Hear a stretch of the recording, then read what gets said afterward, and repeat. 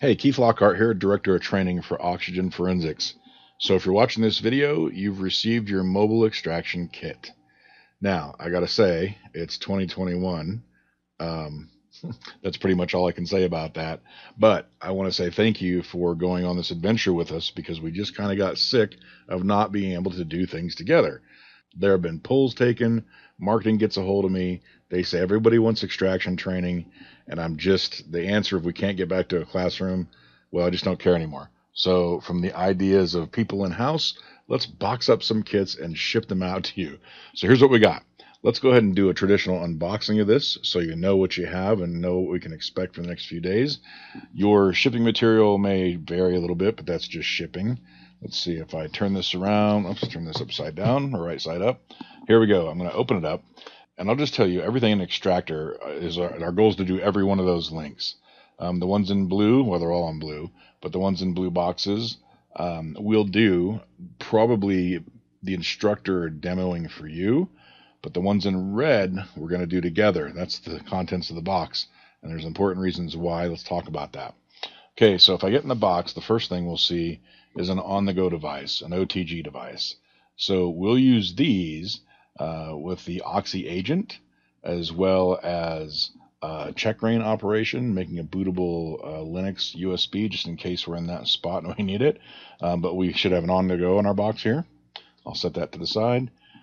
We have what we'll call our new space-saving cable, only because it is a magnetic tip and the tri-tip combination of Lightning, iOS or iDevice, USB-C, and micro USB. So instead of shipping out a bunch of cables, we can ship out one.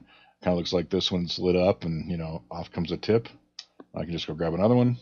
Oh, there's Lightning, and there's USB-C. So we're just trying to save some room there.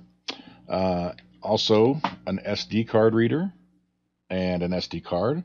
So obviously we have the memory card option as an extraction option, and the reader or the card itself can also be used in the OTG device when we do that.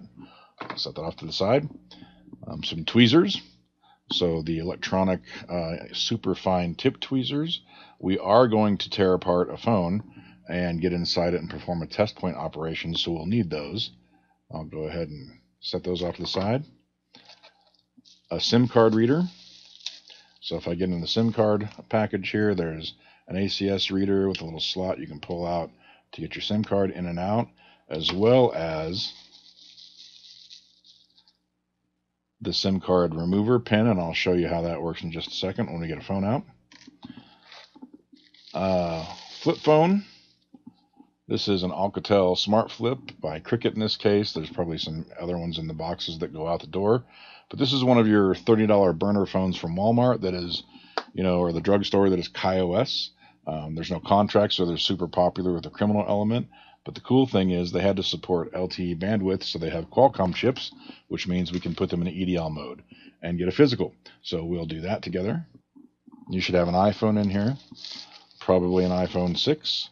Which is handy because we will be able to accomplish all the iOS extractions when the extractor with this, including an iTunes backup, an encrypted iTunes backup, exploiting the phone with checkrain to get a full file system and keychain extraction, as well as a regular logical file structure. You should have a Samsung in here, probably a 7 or 8. And this will be super necessary and cool for the Exynos extraction. And the reason that one's so important is because the Exynos extraction allows us to brute force, in line with the process, a secure startup password. And that's super important because you don't have to send it away for help. And that always gets me excited if I can save somebody that opportunity. And then a Huawei should be in here, probably with rubber band, well, hopefully with rubber bands around it, because we're going to take that apart and do that test point operation.